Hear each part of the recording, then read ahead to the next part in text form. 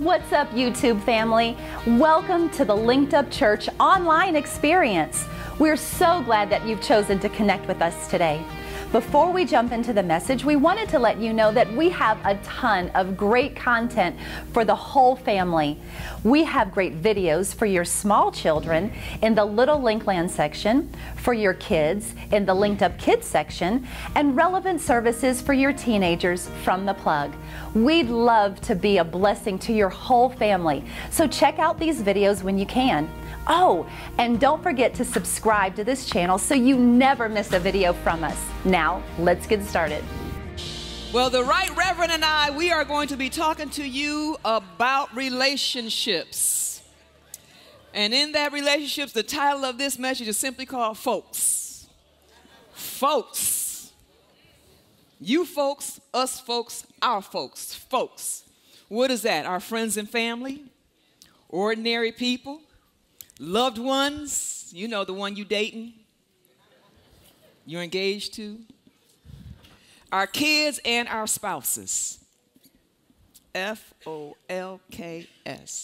Now, whether it's your neighbors, your co-workers, social groups, fraternities, sororities, co-workers, bosses, neighbors, again, neighbors, praise the Lord. We all have to deal with people, right? God called us to live in community. He programmed us to need people in our lives. I don't care how much of a loner you say you are. There are times where you get sick and tired of being by yourself. Can I have anyone that's going to be honest with me up here? Right? And so then with that being said, let's talk about relationships. What is the definition of relationships? Because we make it a little bit too deep. Sometimes we do. Google Dictionary. I went to the most current thing that's out there because we quick to Google. Google Dictionary says that relationship is the way in which two or more concepts, objects, or people are connected, or the state of being connected. The way in which two or more people or groups regard and behave towards one another. That's good. That's the simple definition of relationships. It's how, in our context, two or more people or groups of people relate and connect to one another.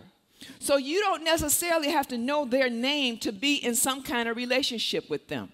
Okay. Right now, the person you are sitting next to, you are in relationship with them. And you have met, probably, there I go. You may have never seen them before in your life. But for the next 60 to 75 minutes, they impact your presence, especially if you came here with them or if you leave here with them, right? So let me help you understand it this way. A lot of people have, you know, there has been this epidemic of a fatherless generation.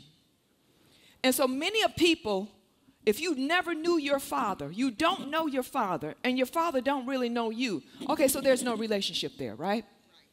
The only relationship that is there is genetics. But as far as a social context, there's no real relationship there. But if you know who your father is, and your father know who you are, though you may not have seen each other, there's a relationship. It's broken. It may be severed.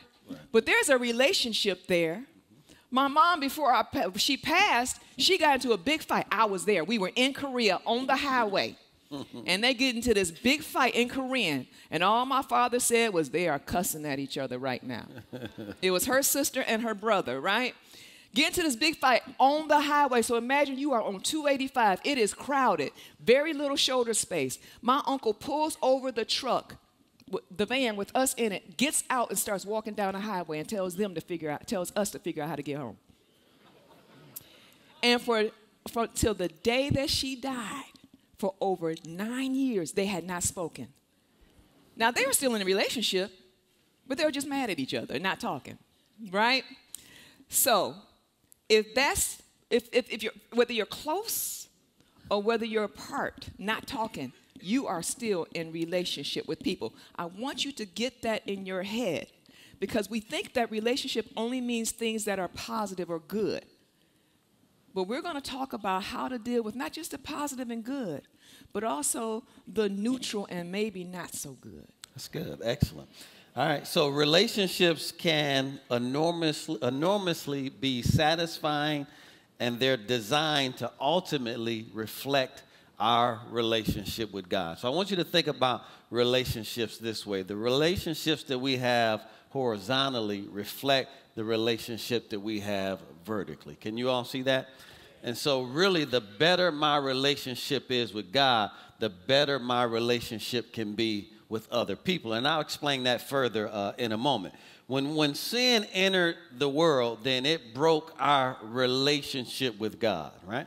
And then it also broke our relationship with other people. And so what God did was he created a pathway for us to get back in relationship with him. But we had to change. How many of you know God does not change? He's the same yesterday, today, and forevermore. But what we have to do is repent and acknowledge where we went wrong, right? And then we are restored back to right fellowship with God. And so I want you to think about relationships in that context, right? So the best relationships we typically have with other people are relationships. Let's just say if I have a healthy relationship with God, the best relationships I have with other people are with other people who have healthy relationships with God. Can you all see that? And so a lot of times we're trying to fix relationships with people who don't have healthy relationships with God. And so the best thing we can do then is kind of pull back. Yep. And pray for them. Not that our relationship get restored, but their relationship gets restored. Right? Because once their relationship is restored, then our relationship can be restored. Because we're trying to have relationships with people and the terms of our communication don't agree. Babe, but what if it's the spouse? Then he's stuck or she's stuck.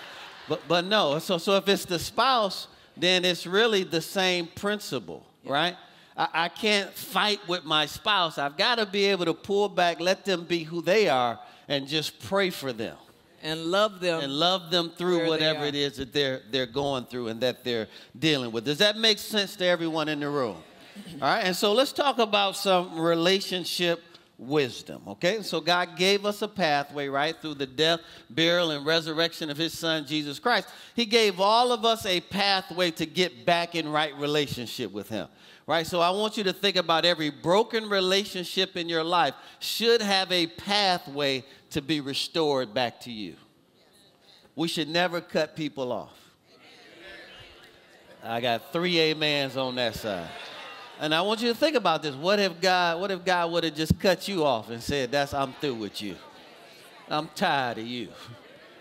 Once I'm through, I'm through. Yeah, that's it. I'm right? So I'm setting that up this way because I'm trying to help everyone see before we get deep into it. Your relationships with people are going to reflect your relationship with God. Okay? So now let's keep going. Relationship wisdom tips. Assess those, number one, assess those in your inner circle.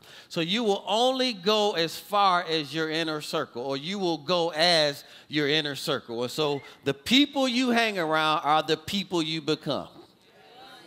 Or stay. Right.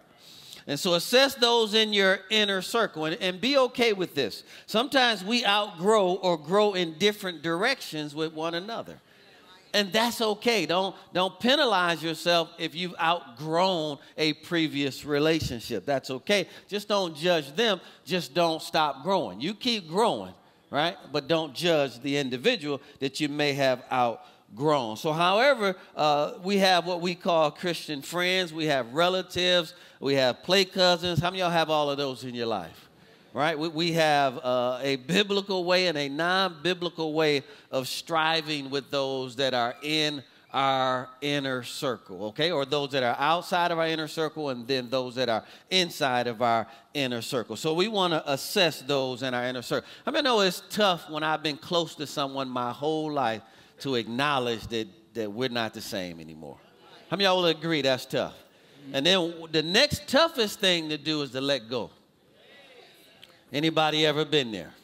right? It's really tough, right? Let's read 1 Corinthians chapter 5, and I'm going to read verses 9 through 11. And Paul gives us some insight here as to how to properly conduct ourselves with those outside of our inner circle and then those inside of our inner circle. He says, when I wrote to you before, I'm reading out of the Living Bible. When I wrote to you before, I said to not mix with evil people. So Paul is really going back now to the church of Corinth, and he's re-explaining something he had said previously. And what he's saying here is, I wrote to you before to not mix with evil people. And so then he goes on to explain a little deeper what he actually meant by that statement. And he says, but when I said that I wasn't talking about unbelievers, so when I said that, I wasn't talking about unbelievers who live in sexual sin or are greedy cheats and thieves and idol worshipers. So how many know they need us? And so they'll never see a right way to do something if we remove ourselves from them. Can everyone see that? We should be and are to be lights in the world, right? And so we have to let our light shine so that it'll draw other people to God. But then he says, for you can't live in this world without being around people like that or with people like that.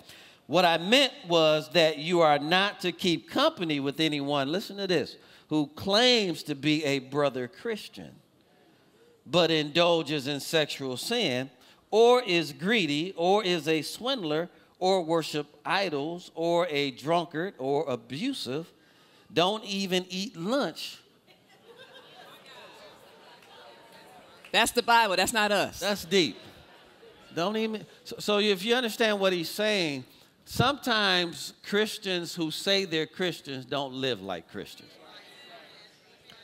And so you have to be careful, even in church, who you allow in that inner circle. Because sometimes Christians will do more damage than the world. When you're having a conversation with someone that you believe is another believer, but they're telling you, you're trying to live right, but they're telling you it doesn't take all that.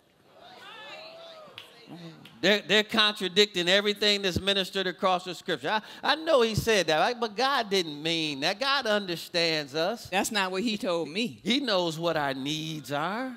He understands my heart. Yeah, he knows my heart. He made me this way. Why would he make me this way and not give me outlets to fulfill this? Right? And so what he's simply saying in here, even in your inner circle, make sure you are with like-minded people. And what I mean by like-minded, these are people who want to grow the way you want to grow and achieve at the level you want to achieve at, right? And so if you're a married couple, then run with other married couples that value the sanctity and covenant of marriage. You don't want your wife or husband, close friends with someone that's teeter-tottering on that, right? And so reinforcements, like-minded people in order for relationships to strive within that inner circle. I love what 1 Corinthians 15 says. It says that bad company corrupts good habits. Yeah. So that's all that needs to be said right there. So number 2, sometimes distance is good. Sometimes distance is good. I'm clapping while I'm saying that so that you get it. Sometimes distance is good. There are plenty of people in our lives that we love, that we know, and we might even trust to a certain degree. Our parents, our siblings, an old friend, and the relationship might not be but these are people that we have to deal with. Mm-hmm. Right. You know that auntie that just always got something to say? I love that commercial. It says, she says, we just bought a new house, but it's infected with ants. And all 5 ants are in there. This is expired. This is expired. The other auntie doing this here stuff. But sometimes the distance helps the relationship to be healthy. Yeah, yes. you still have a commandment. I don't care what happened in the past. Right. There has been some atrocious, horrific things that have happened in the past that might have, if you're old school and you know the statistics, 1 in 4 women and girls have been molested or sexually abused. 1 in 4. He just got through looking at one of those crime things, and 1 in 4 women have been abused. You still have a responsibility and a commandment to forgive. And sometimes these things have happened with family members. Someone that you just can't get rid of, right? You have to deal with them at the family gatherings. But you want to be at the family gathering. Sometimes distance is good to show up, establish your parameters, and keep it moving. Or sometimes, hey, I'll show up early before they get there, just have us show up at different times, right? You still have a commandment to forgive and to still love. Check this out, to still love in spite of what history did. Mm-hmm. Because I don't care how bad it was, we still want to be loved in our messiness and nastiness when we don't deserve it. Right, right. Proverbs 15:17 in the Passion says, it's much better to have a kind, loving family with little than to have great wealth with nothing but hatred and strife all around you. Wow. Proverbs 17:1 in the easy-to-read version, I like this version. I'm starting to like this version a lot. It says, it is better to have nothing but a dry piece of bread to eat in peace than a whole house full of food and everyone arguing.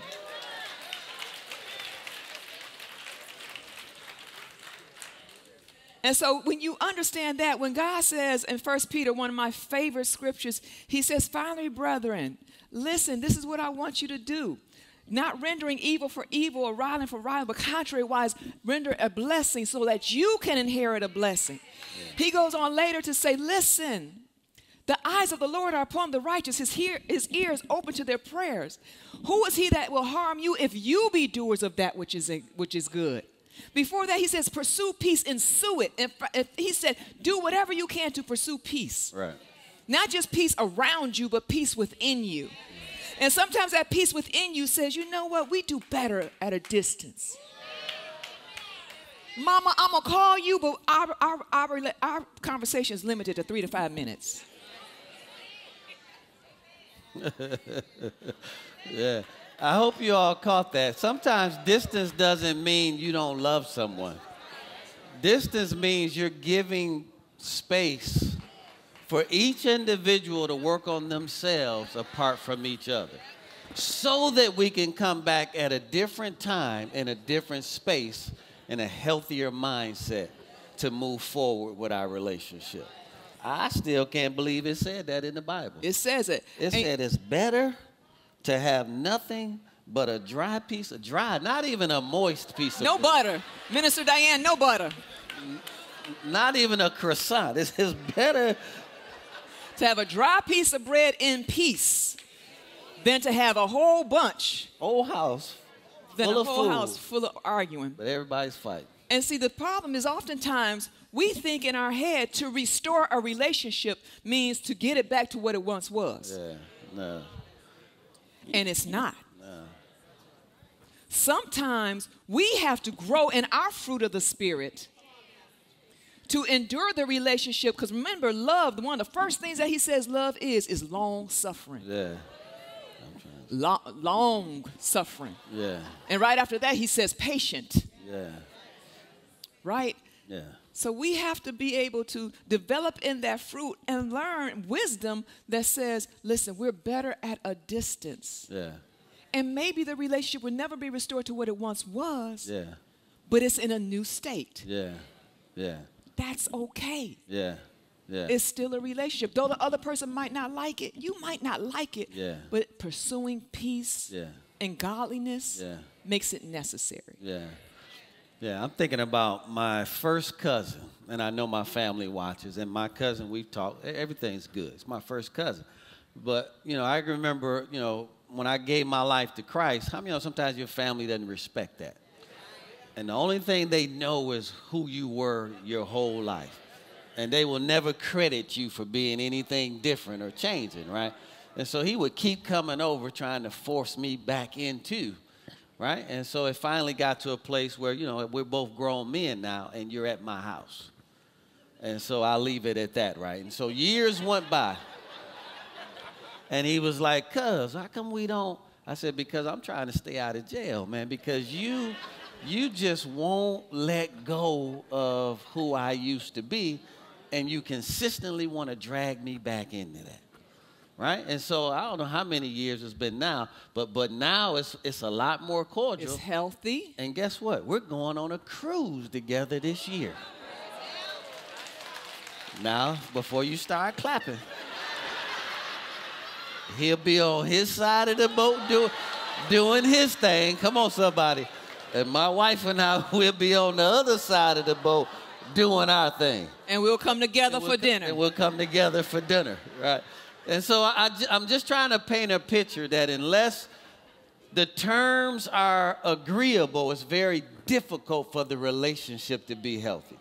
So sometimes you have to just accept what it is and continue to pray for and trust God that he'll work with them, work on them so that we can get to a place in God where it can be back the way that it used to be.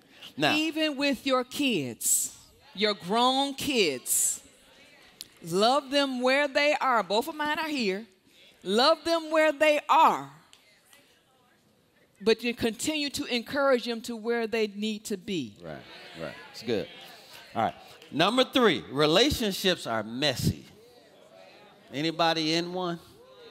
How many of y'all know what I'm talking about?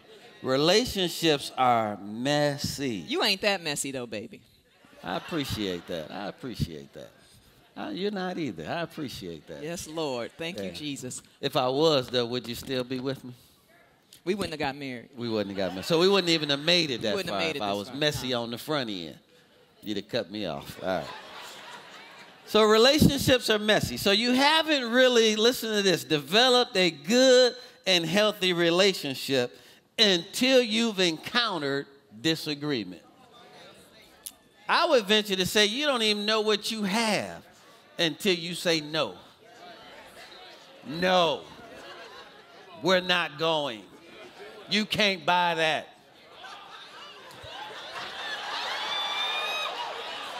Somebody was like, nah, that. So, oh, I'm preaching now. My man up there in the audience, boy. He is on his feet. Boy, yeah.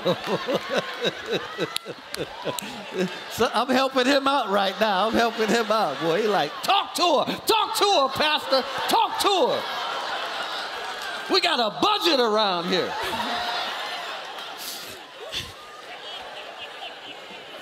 And so I can see we ain't gonna get through a whole lot of this. Because y'all gonna just keep pulling on us, boy. Woo! And so we've learned that even in our relationship. You know, I'm hot. Let me just move on. Proverbs chapter 14, verse 4. Let's read that. Now, you all have the Amplified. Let me save some time. I'm going to read that out of the Passion Translation. Okay, relationships are messy, and you haven't developed a good and healthy relationship till you've encountered disagreement. What makes it healthy is that you can work through that disagreement and come out of it better. Yes. With a better understanding of each other, sometimes of what to do, what not to do, right? And then we on purpose say, I see that's a trigger for her. I'm not going to do that to her anymore. And vice versa. Because I mean, we can just pick on each other. Just to be picking on each other. All right? Proverbs chapter 14, I'm going to read out of the Passion Translation, verse 4. Listen to this. The only clean stable is an empty stable. So if you want the work of an ox and to enjoy an abundant harvest, you'll have a mess or two to clean up. So in the context of relationships, if you want everything clean, stay by yourself. Join the Himalayan monks up in the Himalayas. Because if you want abundant harvest relationally, it's going to require work and cleaning up messes. More work cleaning up messes to get to the abundant harvest. If you want a clean stable, stay by yourself. If you like everything the way you want it to be, where you want it to be, the way you want it done, stay by yourself. Because as soon as you insert someone else, they do everything differently. Babe, I like to add this, which is why some of you, though you want to get married, you're not yet married. Because you want everything your way. I'm not just talking about women. No, Men are the same way. You want what you want. And if you want what you want, get what you get, which is being by yourself. That's all I got to say. I was trying to see, I just backed up. Where is she getting ready to go with that? And so really, so then you got to go along to get along. Mm-hmm. I got to give up a little bit of who I am in order to be what you need me to be. And vice versa. And you got to give up a little bit of who you are in order to be what I need you to be. Exactly. Right? And that's a word. That's called submitting to each other. Right? And so I'm adjusting who I am so that we can communicate and live effectively with each other. So if I on purpose do things like, for example, if I don't make that bed up, you can clearly come in that room and say, he is disrespecting me. Right? Because that's important to her. If I leave clothes on the floor in the bathroom, see, that's intentional. I already know what that's going to do to her. Yeah, I can't wait till she walk in here and just see that right there. How many of y'all know now I'm intentionally putting her in a position, right, that I shouldn't put her in if I already know on the front end she does not like those things. See, in our house, I know guys just getting ready to throw you off, but if you mess it up, you need to clean it up. And that's respectful in our house. My husband prophesied last night. My daughter is down here clapping, hollering. She's all over the place because he prophesied last night. I did the laundry, folded the clothes, put them in the laundry bags. I don't put away his clothes. He puts away his clothes. But we're getting ready to fix that in front of all of these people. No, we're not. It's fixed. Because if you're going to go through Minister all of Johnny, that, it's fixed, isn't it? Up. It's fixed. It's fixed. Go ahead. It works. 25 years, it works. I folded the clothes, put his clothes in the laundry basket. It had been there for about a day or two. So finally, I picked it because I did leave it on the floor by the bed. I picked it up and put it on the bed on his side. That's my cue. That's my cue. Yesterday morning, before we came to prayer, I said, babe, be sure to put away his clothes. Last night, he says, you know what? Before I do anything else, before I go to bed, he's looking at my daughter and me. Because she's going to talk about it if I don't do it. Let me put these clothes away right now. Because if I don't get it done, she's going to talk about me in the morning. I'm still talking about them, but it's a good thing because my baby knows, put them clothes away. Now, if you want a good night's sleep, fellas, and maybe even some other things might happen. So you put them clothes away in faith. Let's keep on moving. I'm sorry. And so finally then, there are times when we don't get to choose who we are in relationships with, right? We're talking about relationships are messy, right? So a lot of times we work with people, live with neighbors, relatives, coworkers, etc. We might have a boss. This does not give us permission to act like they don't exist in our lives, especially if we depend on them to get something done. Is everybody clear? So I can't just say I'm not going to deal with my boss.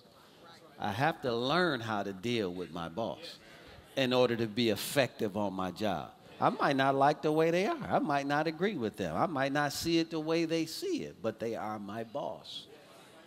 And I have to adjust myself to who they are in order to be productive on my job. Everybody clear on that, okay? And then last thing, learning and sharpening your skills on how you relate to those around you is essential to not only your witness as a Christian, but also, listen to this, I love this, to your own personal peace. And so why get into it with other people when I already know they don't like that? Why would I purposely do stuff? Right? Protect your own inner peace. Yes, that's right. So we're going to spend the next few weeks talking about the top 4 ingredients that make a healthy relationship. The top 4, there's plenty, there's a whole lot. But the top 4, number 1, effective communication. That's the root of all of it. Effective communication. If you got money issues, it's communication. If you got other issues, it's communication, right? There's very few things that's not a result of communication, right? Number 2, conflict resolution. How do I resolve conflict?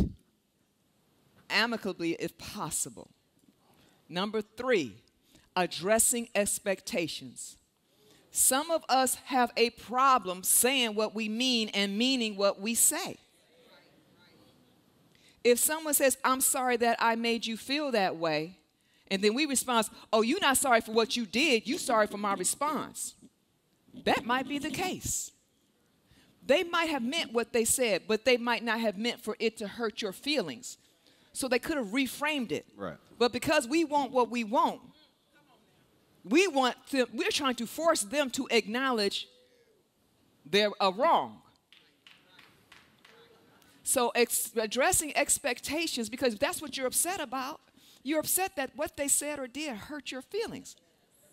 So it's okay to say, I accept that apology, but let's talk about how we got here. Right. Right. And that's not healthy when we don't acknowledge what created the situation in the first place. We only acknowledge how one of the two responded to it. So we can acknowledge that, but we got to go back to understand how this even started. And if we can't communicate effectively and resolve that conflict, we're probably not going to progress in this relationship.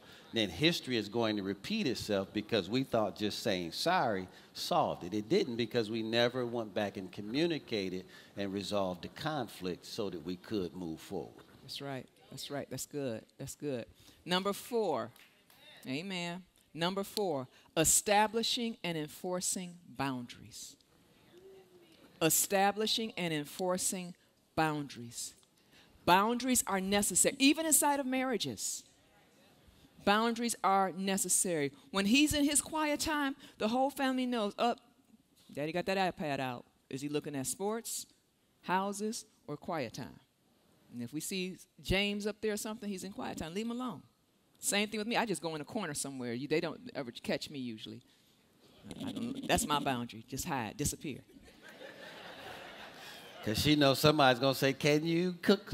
What are we eating? And she knows somebody getting ready to ask her to do something. So we're not going to get very far on today, but I hope you're getting something out of it nevertheless. So that was just the intro. That was just the intro. Now, because we are aiming to get you out in 75 to 90 minutes. But I will start here. I will go on to say this. The foundation scripture is what this vision of this church is all about. It's an extension of the vision of this church. It comes out of the book of Colossians. And it was a letter that Paul wrote to the church of Colossae. He never went to this church, but he had heard about their faithfulness. He had heard about their zeal. He had heard about their preaching and their teaching. He had heard about what they were trying to get accomplished, right? But they just got this because of the messengers. But the messengers didn't quite get the whole message all the way right with boldness and conviction. And so what was going on in the church of Colossae and why it was necessary for him to write them was because they just sprinkling a little bit of Jesus on their current lifestyles. They were just saying, in the name of Jesus, I'm going to do what I want to do. In the name of Jesus, over my rituals and my practices. In the name of Jesus, over my speech and my conduct. In the name of Jesus, about something. Just sprinkling a little bit of Jesus on their current lifestyle. They would cheat on their taxes and say, Lord, bless you. You know my heart. As we are in tax season right now. That's why I threw that one out there. Yeah. Looking over there at David like, And so what Paul was saying, basically, since we did this tribute to Israel Houghton, he was saying, hold up, wait a minute, it's not like that. Because it's a new season. It's a new day. There's a fresh anointing. You know I want to sing. Coming my way. He was saying, wait, no. If you read the whole book of Colossians, he's saying, don't hate. See, you're going to have something else to say when I get a Grammy. But anyway. He was saying, basically, you can't sprinkle a little bit of Jesus on what you're currently living. You have to be renewed. So he's talking all throughout the book of Colossians because these people were established. These people were experienced affliction and persecution, but they were still established. These people dressed nice. They looked nice. They worked hard. They walked in. It was wealthy there. And he kept telling them to robe yourselves in new clothing.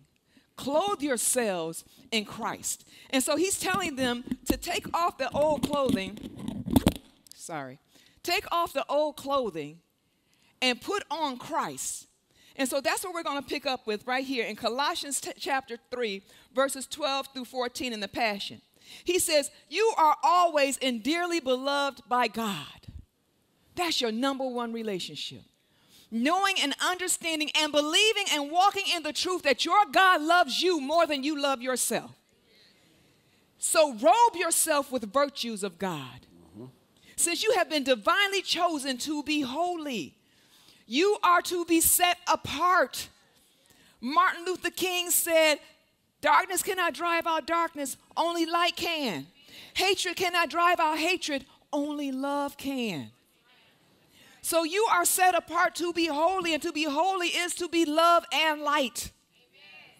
The salt of the earth. He says, be merciful as you endeavor to understand others. He said, you endeavor. Not that you will, but you try. Right. And be compassionate, showing kindness towards all. All. So now you're a DJ. I'm getting ready for the glow party. Be gentle and humble. Be gentle and humble. Control freaks have an issue being gentle and humble. Your way ain't the best way. Your way is not necessarily the only way. I'm ministering to myself right now. Check this out. Unoffendable in your patience with others. Tolerate the weakness of those in the family of faith, forgiving one another in the same way you have been graciously forgiven by Christ. If you find fault with someone, release this same gift of forgiveness to them, for love is supreme and must flow through each of these virtues. Love becomes the mark of true maturity. The foundation of every relationship is love. We already know there are several different categories of love according to the Word of God, but the bottom line, agape love says, I am interested in your best interest, your best you, regardless of how you respond. That's good. That's the basic definition of agape love. I am concerned and invested in your best you, regardless of how you respond to me. When we can operate like that, then we've achieved not just a healthy relationship with those around us, but we are showing maturity in our healthy relationship with God, because that's who He is towards us. That's good. So when we realize that every breath we take is a gift, and we cannot properly receive that gift until we exhale, because a lot of us just want to keep taking. Right. Take your first breath. Now keep it. Don't exhale, just take another breath. You drowning in midair. You have to give out carbon dioxide in order to get oxygen. Receive. Your carbon dioxide feeds those trees, those plants, that greenery. You're giving life to something that you need life from, because God made this whole earth to cycle around giving and receiving, seed time and harvest. That's good. So when you sow love, you realize you're sowing something that you yourself don't really deserve, but you have a revelation that I've deserved it, I've gotten it from the Most High God. So therefore, who am I to reserve my love because of the way somebody else treated me? Love looks different, but at the end of the day, I am interested in your best you, regardless of how you respond to me. It might require distance. It might require a different status of relationship, but I am still vested in your best you. I'm not hating on you because you're succeeding. That's so good. That's so good. So if you think about that, that's excellent. So if you think about that in the context of like relationships, a lot of people can't move forward because they won't let go of what happened to them. Mm-hmm. Right? And so they can't love forward because this is unresolved back here. So it's still going to always go back to these same 4 principles here. I just want to survey the audience. How many of y'all have a situation with someone that you're in relationship with and you can't seem to get past something? Raise your hands. It's going to be everyone in the room. Raise your hand. Or most of the people in the room, right? Let me say it slowly, right? All of us do. I do. All of us do. Where because it takes 2 people to be able to move past it, right? I'm talking about someone that you're in relationship with that is like we no matter how far we try, we end up right back here. Anybody in here understand what I'm talking about? Right? And so really it's going to go back to this, right? Until we can go back and effectively communicate about that, right? And then resolve the conflict. How do we know the conflict is resolved? Because we begin to set and we address new expectations. So in other words, I did this, I responded this way. We have a healthy conversation around that. We resolve that conflict. Now we have to set new boundaries. So in order for us not to get here again, I need you to be this way. And then that person has to have the liberty to be able to say to you, and I need you to be this way. And not respond this way, or not do that, or not say that, or not, right? And then all of a sudden, we've got to establish and enforce new boundaries going forward. Then we got to agree together that we're not going to do this to each other, so that we can be healthy going forward. If that process does not take place, history will always repeat itself. That's right. That's right. It's a work in progress, right? It is. But it requires you to change your thinking. Yeah. You can't sprinkle a little Jesus on the way you functioned yesterday in your relationships. Right. You have to change your thinking. It cannot be like the world. It cannot be like the world, because the world says, oh, I'm going to get you before you get me. Or better, worse yet, oh, you got me one time, you ain't going to do it again, so my wall is up. I'm just not going to deal with you. And those people oftentimes are most miserable as a result, because they're so busy building fences to keep people out, not realizing that they locked themselves in. Even in marriages, have those conversations. Tough conversations. If you two are committed to one another, then you're committed to work through the changes necessary. It means constantly renewing your mind, constantly meditating on the scripture that keeps it. You can't just stop doing something and don't replace it with something else. That's right. You can't do it. You have to constantly renew your mind to a different thinking. Say that she's not moving, but he's working on it.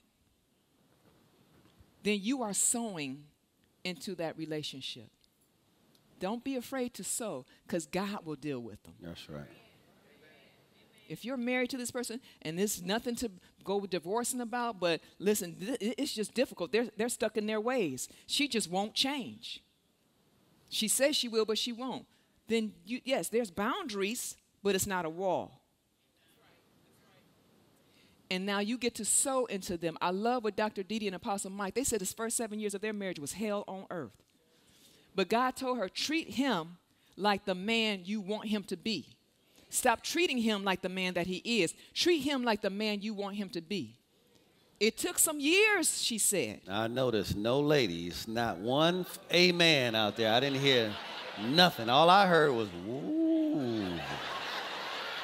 Ooh, that's what I heard. Keep going. And then eventually, he came home. I mean, I love the way they tell it. He came home and was fussing at her because he was setting up the argument. He was ready because he ain't want to be bothered. Football game on, he said he ain't want to be bothered that night. But he come in with the attitude and everything, and she gives him a big old kiss, has dinner ready for him. He snaps at her, and she's like, well, I love you. And he keeps on with his attitude, and she just runs a bath for him. All this here stuff that he did not deserve.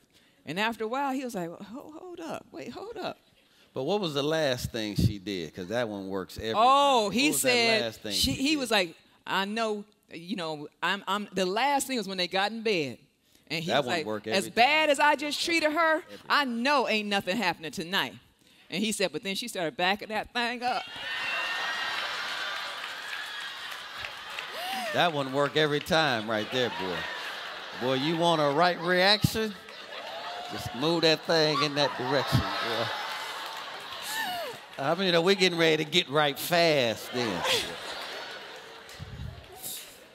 Amen. We're going to close right here. I mean, we got a whole set of notes. But we're going to travel through this effectively, and we want to make sure you get it. It's almost impossible to squeeze this into 3 or 4 weeks.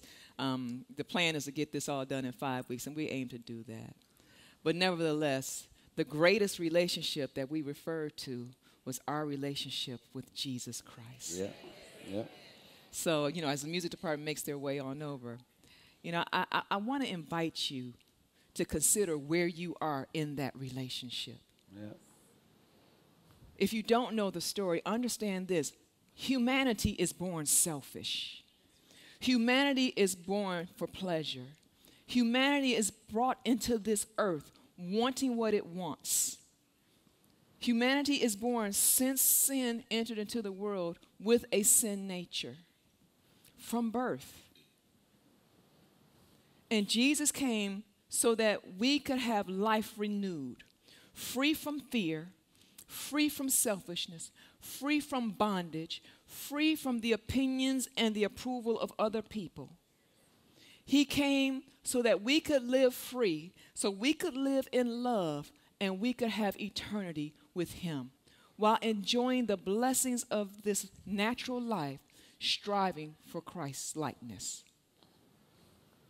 And if you're a person that has been tormented and that just don't know the power of living for Jesus, I want to invite you to have and indulge in this relationship with Jesus Christ. That's called Christianity. So while every heart is turned toward Jesus, every head is bowed. Have the people stand. Yes, stand up.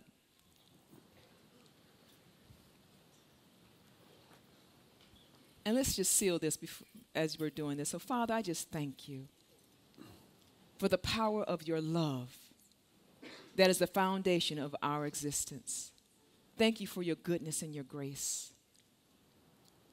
May the power of your word do what it is meant to do. Set free, break yokes, destroy burdens. And as it does, Father, you're glorified and your kingdom is advanced. In Jesus' name. So while every head is bowing, no one's moving and walking unless you're assigned to do so. If you have not received Jesus as your personal Lord and Savior, let's make that right today. Let's acknowledge that I can't get this done by myself. I've tried it my way, and my way don't work. Every one step I take forward, I end up falling 2 steps back. Let's get with the one that's not into steps, but he's into leaps and bounds, abundantly above all you could ask or think. He makes it right. Or perhaps you were in relationship with God, but you've gotten out of fellowship. Some people call it being backslidden. We just call it being out of fellowship. But God says he's forever married to you. He ain't going nowhere. In fact, he says that it's very hard for you to be plucked out of my hand, but I will woo you back because I just love you that much. So if that's you, you know that you're not in right standing with God, but you want to get that right. You want to renew that relationship with Christ.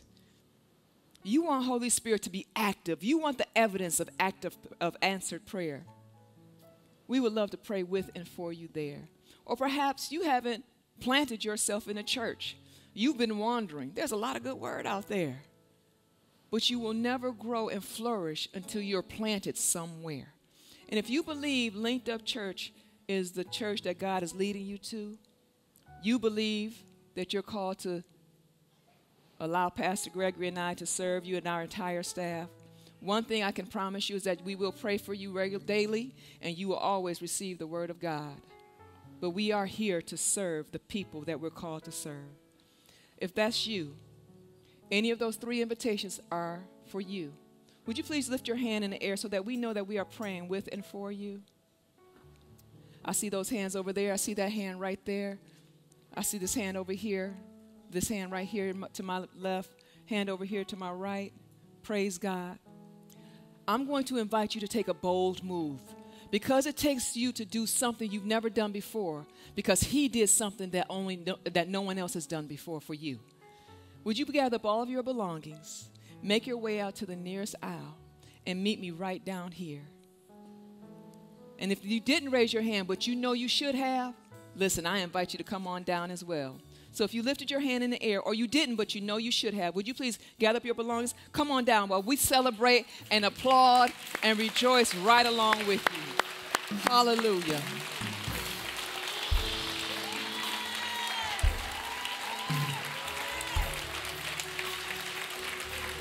Come on down now in the name of Jesus.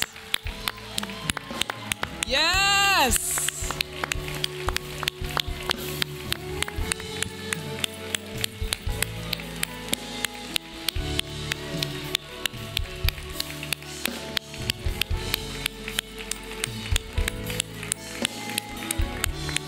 Praise God.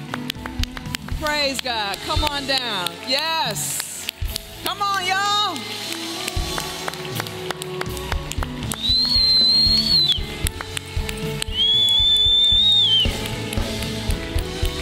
Yes.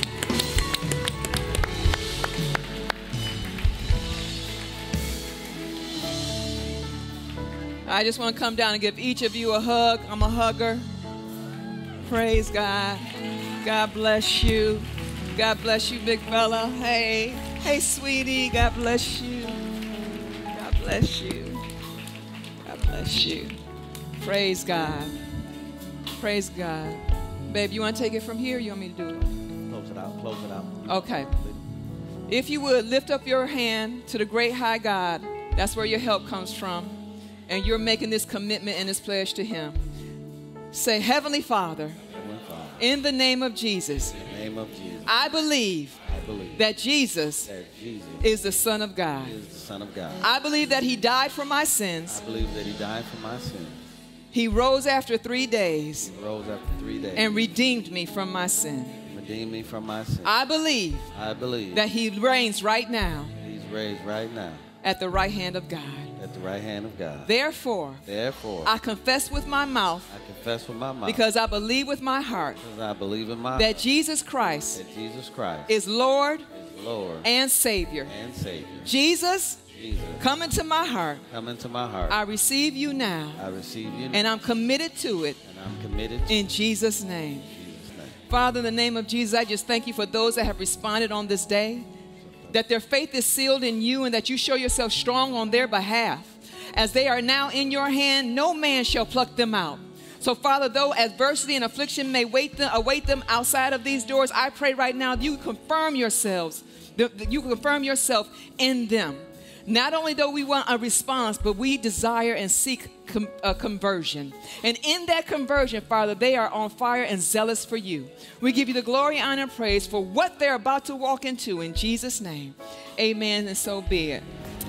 Thank you so much for watching our online service. We certainly don't take that for granted. And if you enjoyed today's message and you want to get connected with us, we encourage you to become a part of our online community. That's right, and you can do that by subscribing to our YouTube channel, sharing this video with a friend, and following us on social media. Don't forget to meet us right here on this channel every Sunday for our services. If you desire to help us reach more people just like yourself and advance the kingdom of God, then click the Give button now. This will allow us to connect more people to God, their families, their purpose, and their communities. Thank you again for watching our service on today, and we'll see you next week.